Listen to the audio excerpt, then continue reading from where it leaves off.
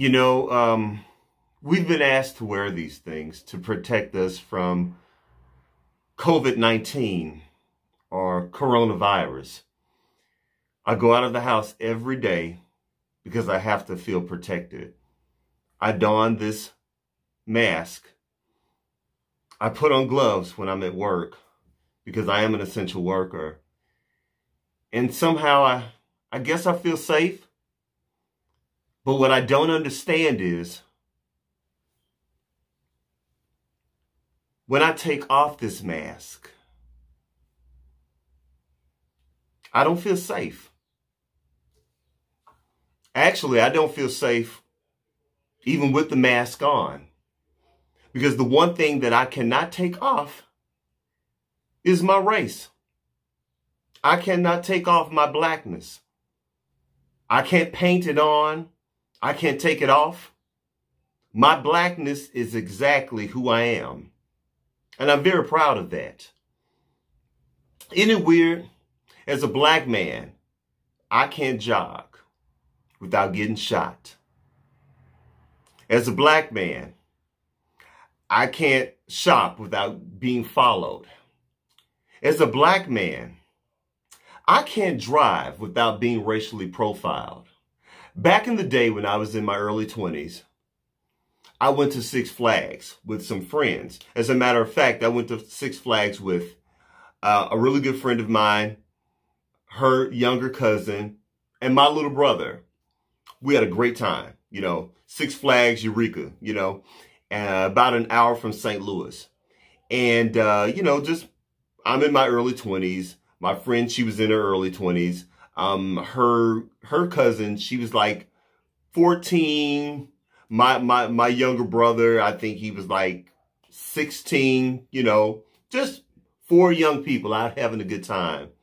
And full day.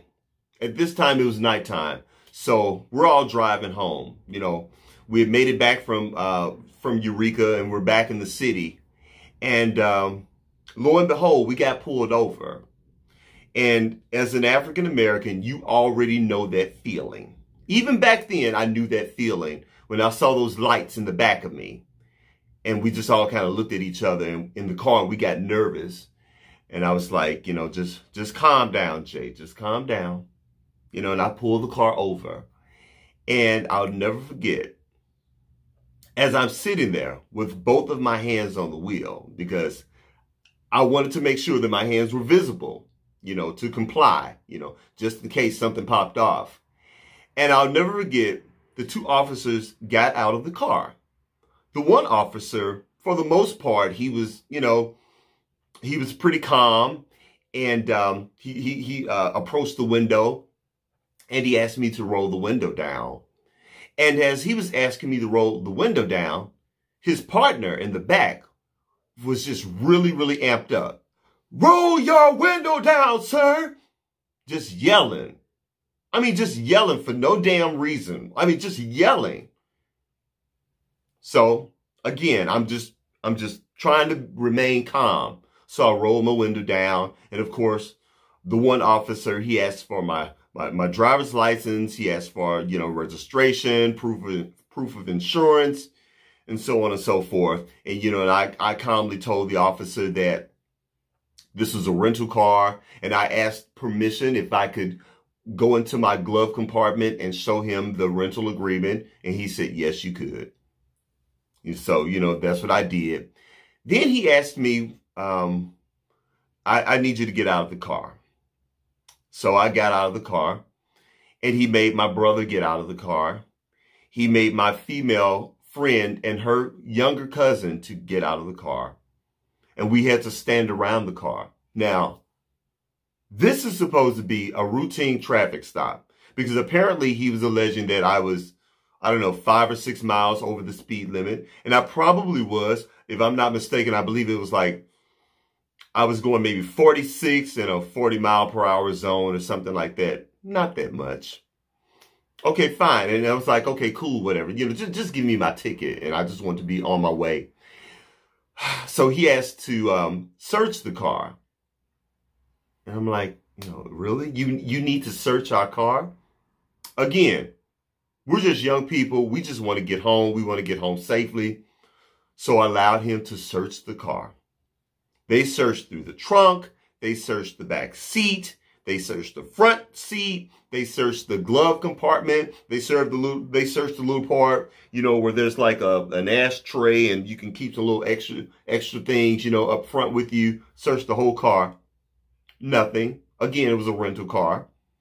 And while the officer was, trying to talk to me and ask me some more questions, again, his partner in the back, standing in the back of him, he's yelling and ranting. Answer the question, sir. Now, of course, I'm actually answering the question. I'm complying. I'm speaking to him calmly, intelligently. We're just conversing back and forth. But his partner was super amped up. And my brother, and I know you're probably watching this, and I love you, but my brother was, he was a bit of a hothead, and, being a mouthy teenager, he was kind of saying some stuff under his breath. And I was just giving my brother like dirty looks like, will you shut up? Because you're about to put all of our lives in danger. And, so he was, but he was a teenager, so God bless him.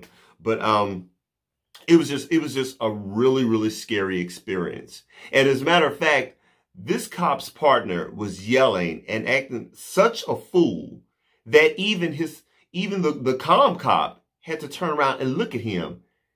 And as a matter of fact, we all looked at him like, dude, what are you doing? Will you just calm down, Because I think for the most part, thank God, there was one cop that had a cool head. But the other cop, he was grabbing his gun. I mean, he was just ready. You could tell he just wanted to shoot somebody that night.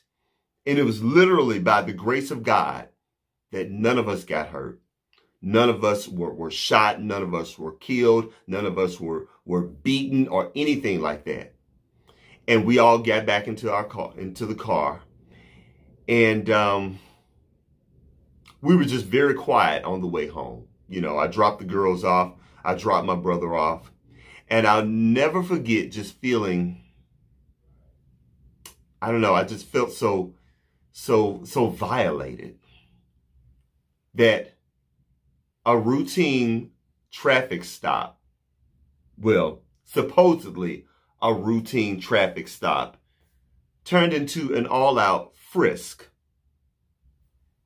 Pat down, searched the car, searched the trunk, and then I was given a speeding ticket. Ladies and gentlemen, I was profiled. I was racially profiled. I was just guilty because I was black. Driving while black in America is an offense. Now, is it on the books? No, it's not on the books, but it's definitely an offense. And that's pretty much where we are. As African Americans, we've just had this has been a real rough past 2 weeks for us. We've had to deal with 3 major blows to our culture. We had to deal with the death of Ahmaud Arbery, black man jogging, hunted down like a dog, shot and killed in the street by 2 rednecks that decided to make a citizen's arrest based on a lie, claiming that he was some burglary suspect. And then we jump from that to a woman in Central Park Karen,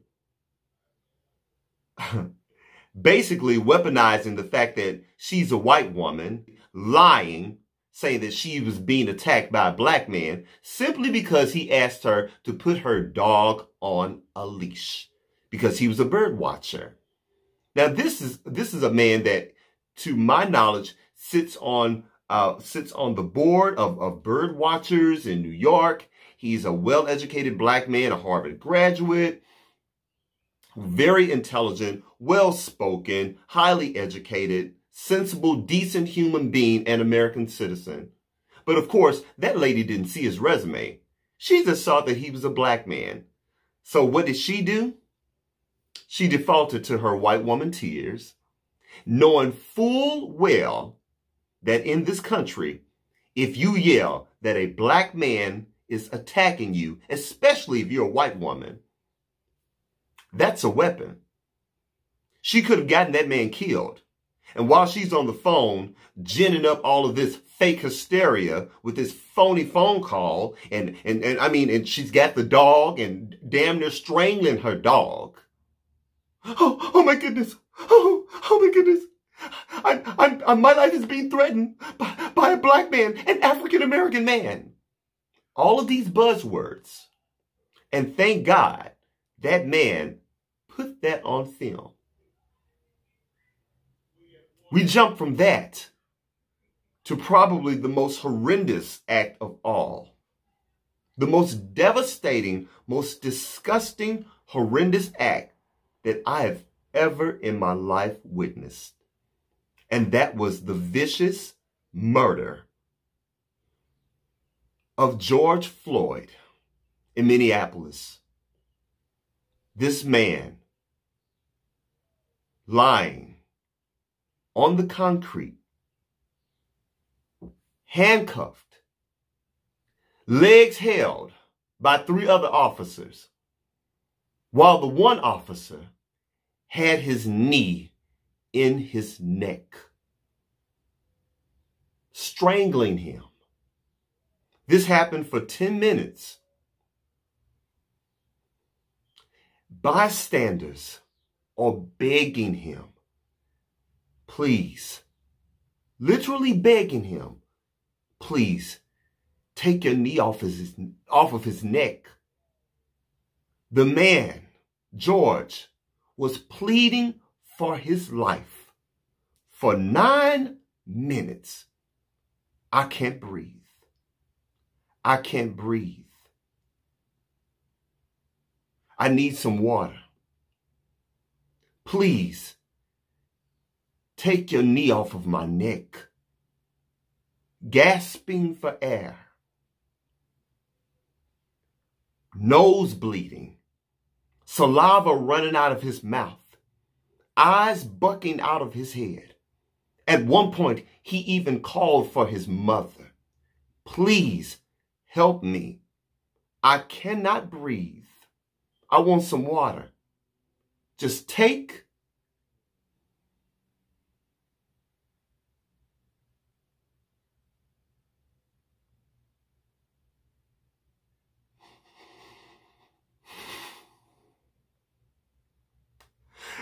Just take your knee off of my neck. He couldn't breathe.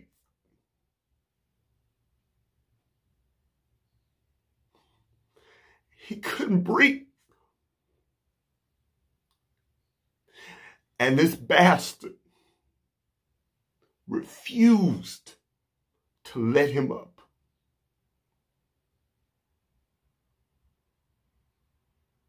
I've never in my life witnessed anything like that. I made myself watch that. I made myself watch that video because I needed to watch that video. Y'all needed to watch that video.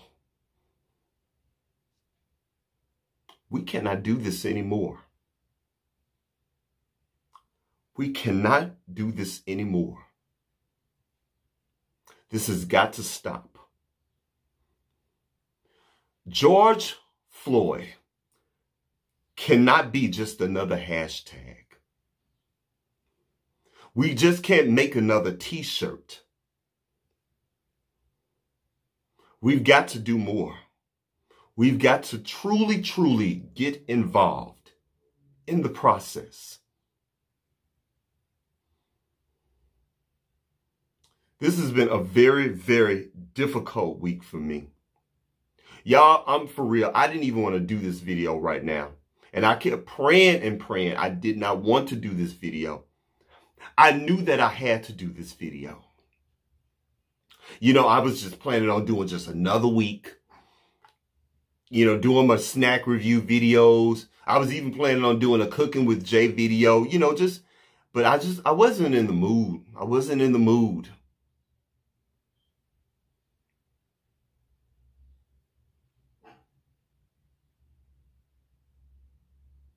I'm angry. I'm frustrated. I'm pissed off. Yes, they are definitely protesting in the streets of Minneapolis, as they should. And God bless each and every last one of those protesters. And I pray and plead safety over all of their lives. But we have got to do something.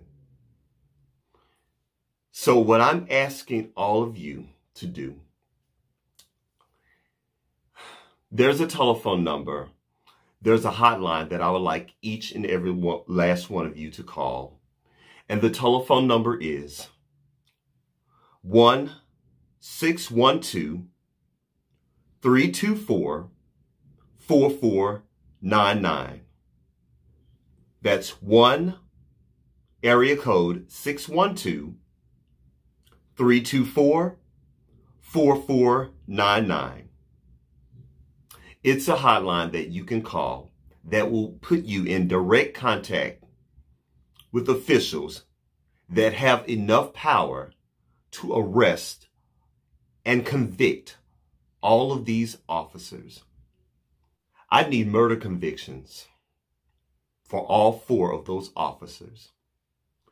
What I want you guys to do is to call that number and just flood them. Now, I don't have a huge platform here.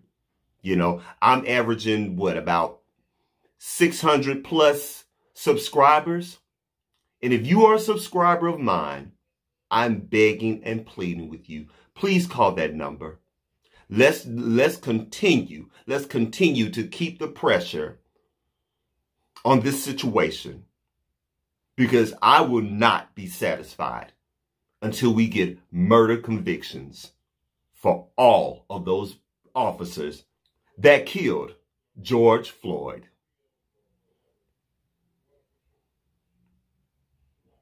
Please call that telephone number. Thank you.